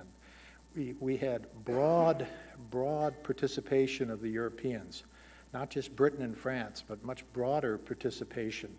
And we had America there, Russia was there, United Nations was there, and we worked out what the future political arrangements should be of Bosnia. Should it retain its existing borders? Should it be a kind of federalist state? What sort of structures should exist in Bosnia? This sounds a little paternalistic, but on the other hand, when you've had a war in your country and you have killed upwards of 200,000 people, you have no right to be telling people don't be paternalistic. You need to submit yourself to some effort. And so I think the U.S. and the Europeans, and the Russians for that matter, did a pretty good job of kind of laying out what the future of Bosnia is going to be. I fear that with respect to Syria, we've had a sort of notion that Assad must go. But even if Assad is hit by a bus today, you are still going to have a question of what those future political arrangements should be. And I think the U.S. and the Europeans especially need to be more engaged in that project. And in a kind of funny way, I hope the enhanced engagement that we will get from this pivot will actually allow us to be enhanced in other parts of the world that have allegedly been kind of left behind by this pivot. But I think the third misconception, or unintended consequence, I should say, and I'd like to pick up on my co-author's points about this, is what has really happened to our perception of China in this pivot. For example, I think the administration, and by the way, it is so, how to put it, refreshing not to be an administration spokesman anymore and to actually tell you what I really think. But I do believe that this administration had almost as many problems with the pivot rollout, or the rebalancing, they couldn't even agree on the name at the time, almost as many problems rolling out the pivot as they did rolling out health care. For those of you who aren't from the U.S. and didn't follow that, don't start now. But the first thing they did, of course, is we had the Secretary of State go to the Philippines, and she was on a warship in Manila Bay. We haven't done that since Admiral Dewey, and announced a new sort of re-engagement of the Philippine-U.S. security agreement. Perfectly good news for the Philippines, but I can tell you it didn't look so good over on the other side of the water, that is in China. So then secondly, we had our president announce that we were going to send some Marines to do some training exercises in Australia. Makes a lot of sense, has nothing to do with China. Just look at a map, you can see it's a long way from China. Nonetheless, that was perceived as some sort of additional effort vis-a-vis China. To me, one of the most bizarre, but at the same time one of the most welcome developments was when the president said we're going to send our Secretary of State to Burma and start kind of figure out how we can have a positive relationship with Burma. Very positive stuff in my view, but it was couched in the U.S. media as being still a third element of what really became, from a Chinese perspective, as some kind of encirclement of China. And but a lot did. I must say, in China, zero-sum thinking, unfortunately, very much prevails, especially in security circles. We have a little of that here in Washington as well. So I think for many Chinese, they looked at this kind of effort in the South China Sea. They looked at the Australia. They looked at Burma. In fact, frankly, they've looked at the whole rapprochement with India as being some kind of encirclement of China. And so I think the overall, the gist of the pivot, and I think, which is something that Michael and I tried to argue away from, the gist of the pivot has been that somehow it's a China containment policy. And I don't think that's going to help anybody, and I think that has to be corrected. This is not to say that China has not created a lot of problems on its own. I was in, during the second Bush administration, I had to endure the constant opinion pieces in the newspapers about how China was actually had far better diplomats than America did. After all, the Chinese would go to places like Indonesia and their head of state would stay there for a couple of days, whereas we're lucky if we can get our head of state to stay 45 minutes in a particular country before he has to go on to another country. This notion that the Chinese had their diplomacy together while the Americans couldn't really figure it out. In fact, I think in the fullness of time, China has had a lot of problems in managing its relationships in Asia, a lot of problems of its own making. I think the South China Sea is a problem that China didn't have to have, and yet China, I think, very much stumbled into that for a lot of different reasons, but again, having to do with this scourge of nationalism, which is not just in China, it's everywhere. So I think in China's efforts to declare the South China Sea a sort of southern Chinese lake, in this effort to the so-called 9-dash line, I think they created a lot of problems in Southeast Asia. I was in the Philippines recently, and to hear the Filipinos refer to China as a bully, which to me is a kind of warning sign to the Chinese that somehow they better fix these relationships. But getting back to Xi Jinping's inbox, when he looks at that inbox and the mountains of problems he has, fixing his relationship with the Philippines is probably not on the top of that inbox right now. And so I think we have to understand that China, like many big countries, is beset by its internal problems, and sometimes those internal problems become external problems. So I think it's for us really, Europe and America, to be engaged here, but I think we need to be engaged in a way that it is not perceived as somehow a containment strategy against China. I think one of the very positive aspects of the pivot was the effort to work much more closely with Southeast Asian nations. I think there was a sense from some of them that we were not paying enough attention. I think our efforts to pay more attention have been very positive, but I think we need to be careful not to allow our politicians to turn attention into Southeast Asia as an effort to contain China. I think for many Americans, when they look at these international issues, we look at them too much in terms of a kind of zero-sum thinking, and in particular, this notion that somehow China is out there to displace the United States in particular. I think there is this kind of notion, in fact, you hear a lot of Americans today who cannot spell Peloponnesian, nonetheless talking about the Peloponnesian Wars and the idea that somehow this is about the established power and the rising power. I submit to you these people don't know a lot about ancient Athens or ancient Sparta, but they know even less about contemporary China and contemporary United States. So I think we need to be very careful that in our greater attention to Asia, we do not bring with it this kind of negative energy. China, to be sure, is going to have to figure out its future, its relations with these neighbors. But I think we should cut the Chinese a little slack in the understanding that China's history with neighbors is not a history, a sort of history in a Westphalian tradition. It's a history with a tributary states. These are difficult habits to break. I have no doubt that China will be able to break these habits, but I also have no doubt that it is a difficult process for China to be managing these relations. Finally, I would like to say, though, about China, and this goes up into the northeastern part of Asia, and that is, it is one thing to have problems, maritime problems with neighbors.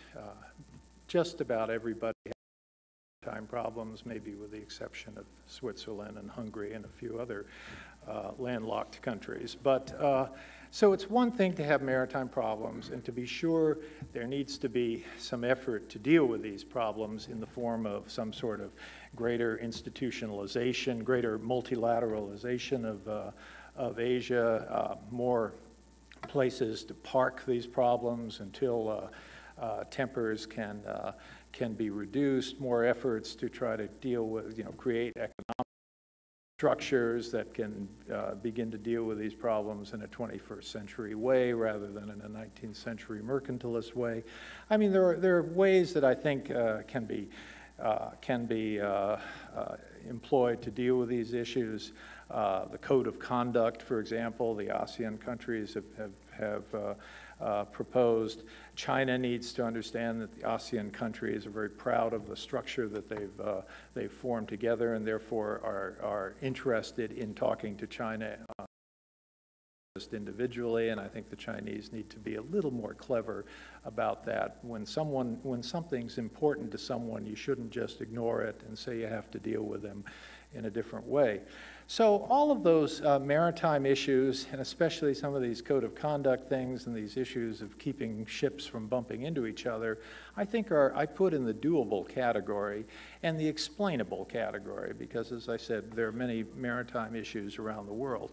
What I think is something China really is its continued relationship with North Korea as somehow an element of the future equation in Asia, because North Korea, as it is presently constituted, is not a country that any country should really want to be closely associated with.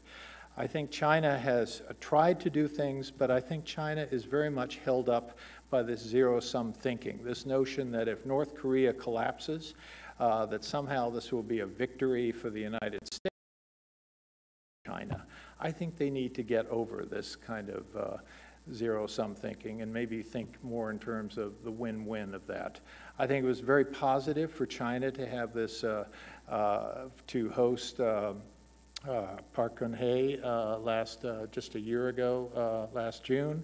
I think that was very positive. Ironically, many Chinese think that somehow this is putting a finger in our eye, that somehow if China has a closer relationship with South Korea, this will bother us. On the contrary, pattern of cooperation we're looking for in the region. And I think the more the Chinese and the Republic of Korea can work together, the better that relationship will be and the better our relationships will be with those countries. So I think China really needs to rethink that relationship in North Korea. They're clearly rethinking it, but they clearly haven't formed a consensus to move ahead on that. And I think that too is something that our European and U.S. efforts. Finally, Victor Cha spoke very eloquently about the issue of the history in the region, the fact that this history really bedevils the U.S. and the, bedevils these ROK and Japan relationships. I do hope that those can be improved. I do hope the U.S. has a role, but I certainly believe that Europe has a role. And it is not to say that we should be lecturing the Asians on institutions and thinking that we've achieved on the European side and the Atlantic relationship. But I do believe that some of these successes in Europe are truly applicable to Asia. People always talk about, well, Asia is complicated. You have enormous countries and small countries. Europe actually has a little of that too, if you look at the size of Germany and the size of Luxembourg. So I think some of these things, some of these problems can be addressed with some of the solutions that the Europeans have found over what is now some 70 years of post-war history. I'm very optimistic about this transatlantic relationship. I think this idea that we need to pay more attention to Asia, we need to somehow rebalance our efforts toward Asia, I think is a real opportunity for enhanced dialogue in the Atlantic. The European security role in Asia, what should be a kind of broader economic approach in Asia with the United States. I think all of these things argues for a little better future than than this immediate past. And so as we contemplate the problems ahead, certainly the problem of what Russia is intending to become. Will Russia try to become an Asian country? Will Russia try to enhance its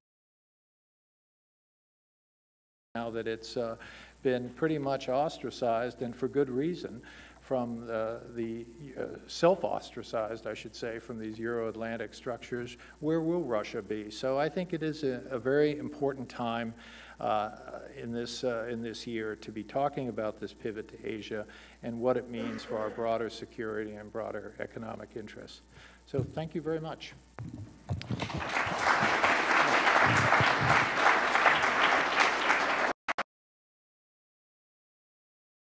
We're all standing between ourselves and lunch, so, but I do want to give a chance for some questions, but I'd like to just, again, bunch them so we can, Chris can just take them together. Yes, right here. Please say who you are, so Chris. Steve Winters, local researcher. You mentioned that China's tradition of tributary relations, and then you also contrasted that with the Westphalian system. But you often see the comment that we're really moving the whole concepts like R2P, right to protect, and the Bosnia situation don't fit in with this Westphalian system. In the meantime, China, has suggested or come out with various slogans or whatever, new pattern of great power relations. Since the whole thing is in flux, is there anybody who's listening seriously to any of these Chinese suggestions for the way the global order would develop? Yeah. Because I don't see any sign of that. Yeah. Let me just take a couple of, Chris, so you can, right here, yes, right here.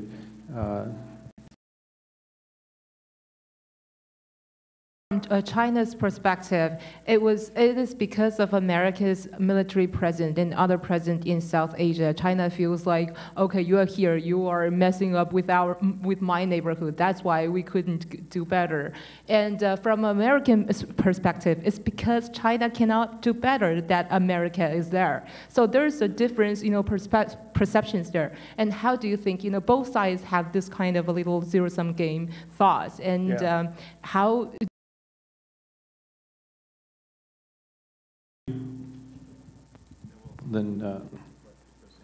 Thank you, Ambassador. My name is Chi Ninh Nguyen with Voice of Vietnamese Americans. I thank you for mentioning Southeast Asian and ASEAN into the big pictures.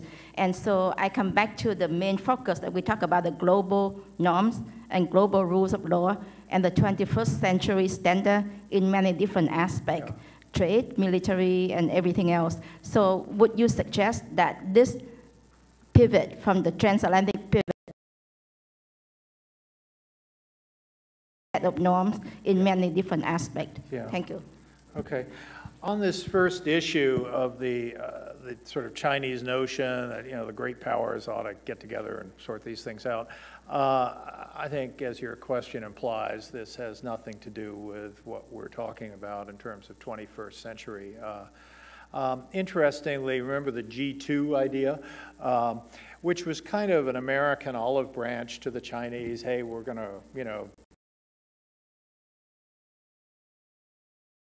really was perceived all that well, and I think we have to kind of think about those things before we talk about those things.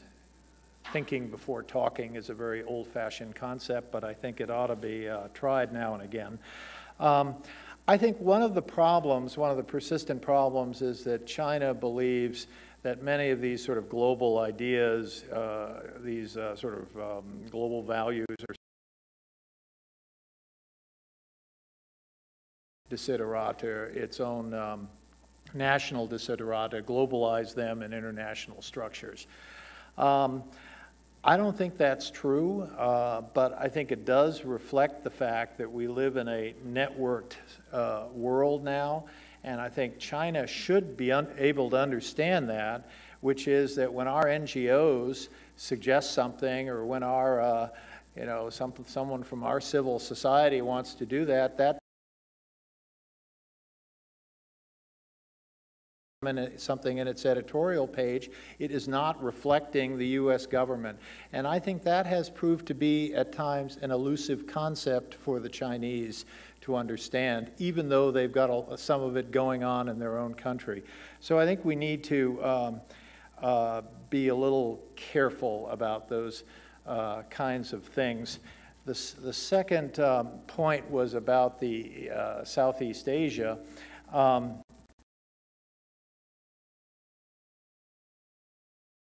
of us there.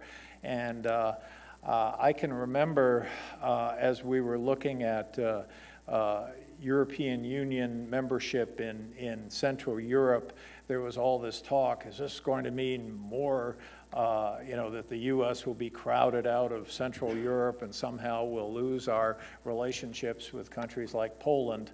I was ambassador at the time, and so I kind of tracked those issues. And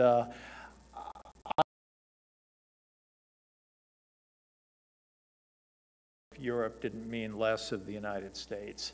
And to me, it can be worked out very well. And I think the Chinese, for those Chinese who see it in those kinds of zero-sum terms, that somehow we're more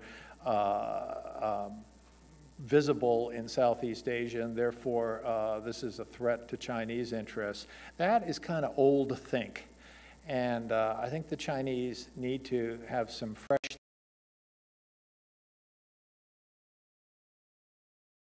to me to hear Chinese say, well, if North Korea were to collapse, somehow we'd have U.S. troops up on the Yalu River and we'd have CIA listening posts on the Yalu River. You know, that is the last thing that will probably happen. We will have far more difficult time convincing our Congress to keep any U.S. troops on the Korean Peninsula after North Korea says goodbye to the rest of us. So, yet there are many people in China who believe that this is all about a U.S. effort to somehow encircle China. And I know we have Americans who say things like that. I mean, but we also have Americans who believe the moon is made of green cheese. It doesn't really mean anything. What really means something is what is our overall policy? How do we regard China? One of the nice things about living outside of the Beltway and to live in a place like Colorado is the amount of positive feeling people have toward China generally as a civilization, as a place that everyone wants to go visit. It is not seen as this sort of throbbing security issue that I think many people here and consider it. So I think it's really something where China needs to calm down, and maybe we need to calm down a little, but I think China certainly needs to understand that we need good relations with Vietnam, we need good relations with the Philippines, we need good relations with all these countries, and they need not come at the expense of their relationships with China, however they choose for those relations to be. And then the third question then was sort of a global, I wasn't... About ASEAN. I mean, I think ASEAN is the kind of multilateral structure that we need to see more of in Asia. I feel that sometimes the ASEAN way has been a little too self-limiting, and I think ASEAN countries could do more. For example, we talked about having I remember the Singaporeans had a tabletop exercise on some sort of maritime security. Maritime security turned into a cosmic theological discussion of who is sovereign between these 10,000 Indonesian islands. Very complicated stuff, and this tabletop exercise never took place.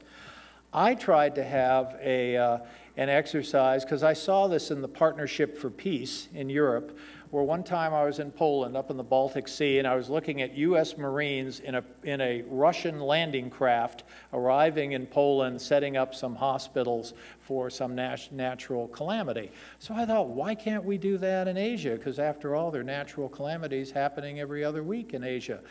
But the amount of bureaucratic impediment to that within ASEAN, in short, ASEAN was so self-limiting and so unnecessarily limiting. By the way, we eventually did the exercise, but it was more a search and rescue exercise where we took one helicopter in Manila Bay and dropped some hapless Filipino Marine into the water, and then some other helicopter went and picked him up.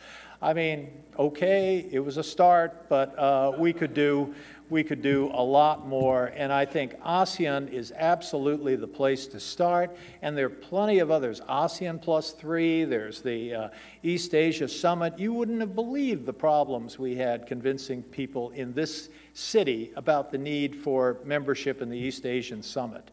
I mean, I had to deal with issues like, well, if we join the East Asian Summit, we'll never be able to criticize the Burmese junta again. And I said, yes, we will. You want me to prove that? I can get up and denounce them the day that, that we accede to the East Asia Summit. We have our own little problems with these multilateral structures, but ASEAN really needs to step it up, and not unlike in the life of an individual, they really need to understand that they can do better. I think